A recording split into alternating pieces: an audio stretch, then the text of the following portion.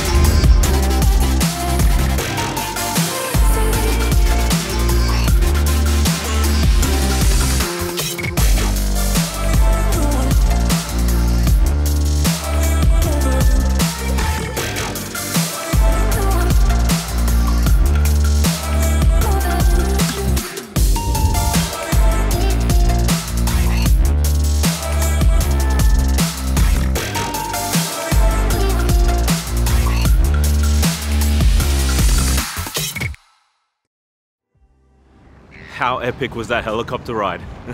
In all that excitement, I actually forgot to introduce myself. My name is Chester, otherwise known as C-Shots on Instagram. And right now I'm going to talk about the equipment you need to be able to be prepared for the helicopter ride, as well as how to actually capture these shots. So when it comes to the equipment, first of all, you need a camera that can shoot in burst. What I mean by burst is that when you push the shutter, it can actually fire off many shots in the 1 second. So when it comes to taking the helicopter shots, you actually need to spray and pray, shoot as much as possible so that you can get the shots that you need. Secondly, you need a fast SD card that can actually read these burst shots. There's nothing worse than to actually capture all these shots and just waiting ages for the card to read the photos that you've taken. Number 3, you need a wide lens. When it comes to helicopter rides, there is just a vast view and you want to capture as much of it as possible, so a wide lens is recommended. I took the 16-35 lens with me to capture as much as possible, and if you want a tight shot, you could always crop it. Next up, you need a camera strap. Normally, when it comes to having an SLR, you take off the camera strap, you don't even bother putting it on because it just looks a bit cheesy and touristy. When it comes to helicopter rides, it's a safety requirement and you have to have that on you. So if you don't bring a camera strap to the helicopter ride and have that on your neck, you're not even going to get on the helicopter at all. So definitely have the camera strap. Lastly, when it comes to the equipment you need, a second camera is highly recommended. Although I didn't really carry a second camera, I actually had the iPhone, so any second camera, just to be able to support your footage in case something goes wrong, who knows. Now, when it comes to actually capturing the shots, first of all, you need to plan.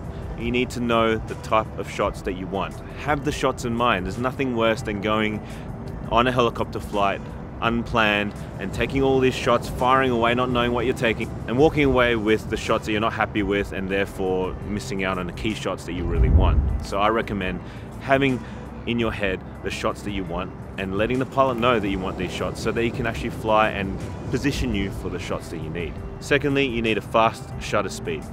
When it comes to fast shutter speed, what I mean is anything over 1/1000th of a second and onwards. Anything slower than that, there's a lot of movement when it comes to helicopters and it will be shaky and so forth. You're not going to capture a sharp image. So I highly recommend you capturing your shots and setting your camera at anything over 1/1000th of a second. You might sacrifice your aperture setting, you might set your ISO up a little bit higher.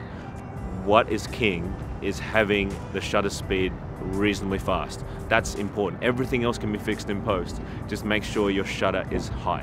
Next tip, check your focus. So when it comes to checking the focus, make sure that wherever your square is or wherever you're pointing in focus is actually pointing at the subject matter as well. Because when you're flying, you're moving around, your focus could move, so make sure you're always checking that. Next up, flying golden hour. Like right now, it is golden hour. So 1 hour after sunrise and 1 hour before sunset. If you can fly during golden hour, that is ideal, because any later in the day, there'll be a lot of glare in the water and you're gonna get some shots that are not very nice at all. Lastly, remember composition. Just because you're on a helicopter ride does not mean the photo rules don't apply. The rule of thirds applies, the leading lines apply, all these photography principles apply. So make sure you have that in mind when you're in a helicopter ride as well. Look for points of interest, look for leading lines, make sure you have the 1/3 rule there as well. Well, that's it when it comes to tips. I hope this has been super helpful for you. If you like this video and if you have any comments or feedback or any questions when it comes to helicopter photography, leave a comment below. Let me know what you think. This is my very first YouTube video, so it's a bit unpolished and raw, I must admit, but hope it gets the point across, hope it's super helpful. Don't forget to like and subscribe, leave a comment below, and I'll catch you in the next one.